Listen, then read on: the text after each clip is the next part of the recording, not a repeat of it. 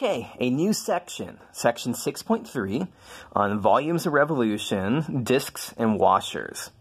Okay, so what we're going to do, volumes of revolution, in this section, we are going to concern ourselves with volumes of regions that look like the following. So let's say that we have some function here. Let's call this f of x. And here is A, and here is B.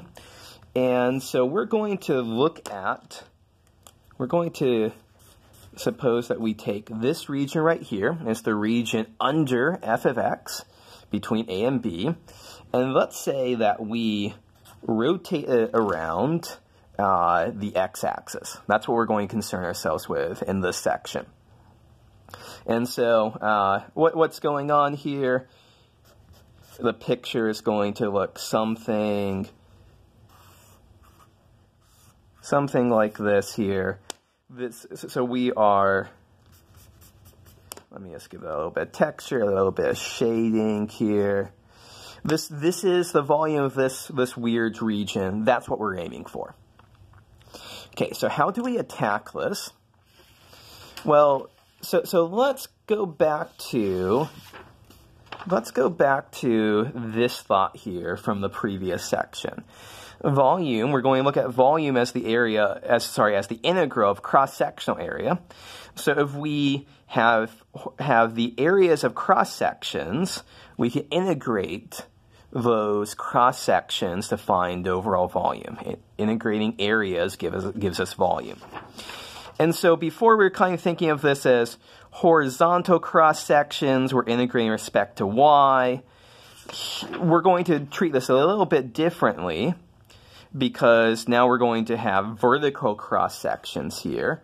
Those are going to look like, well, we slice a typical cross-section here.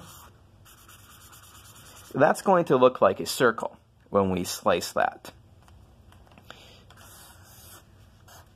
And so I'm going to kind of take this vertical cross-section and, rotate it around. Well, what can we say about this? So here is f of x. What's the area of this? Well, area of a circle is going to be pi times f of x, the radius squared. So really what we're going to be doing here is that we're going to be adding up lots of these areas of circles to get volume. So we're going to be integrating the area of circle to get areas of our circles to get volumes. So f of x we can also just think of the radius r. And so putting all of these thoughts together, we have the following formula here. So here's our first big thing in the section for finding the volume of revolution using the disk method. So we have a continuous function that is non-negative between A and B. Then the solid obtained by rotating a region under the graph about the x-axis has volume. So here what we're doing is we are integrating from A to B of pi times the radius squared. And we said that the radius there is f of x. So this looks just like that, where the A is pi times f of x squared, and that's using that formula right in there. Pi is a constant, so we can move it outside of our integral. So this is our first big formula in this section. Let's do an example with this. So let's find the volume of the solid obtained by rotating the region bounded by those four curves about the x-axis. Okay, so first off, what is this region?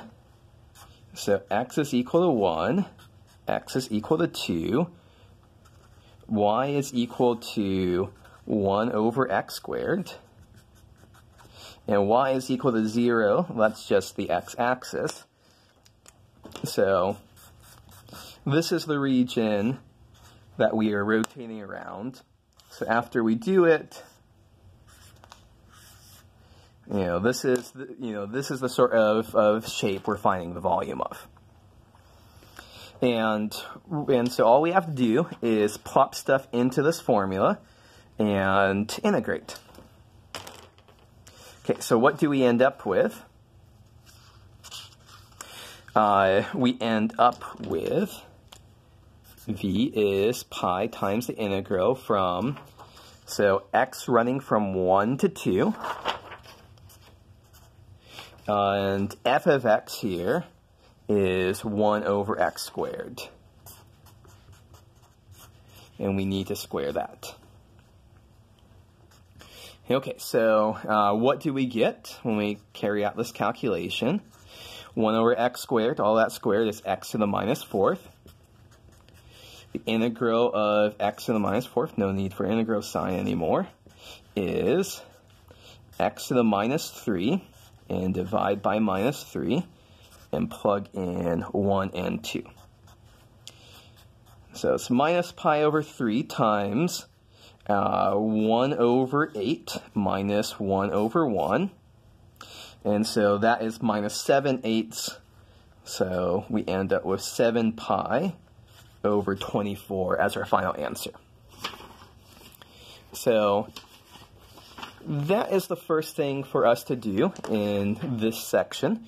So once again, here is the disk method summary. In the next set of videos, we will take a look to see what happens if we change up the bottom, along with changing some other things.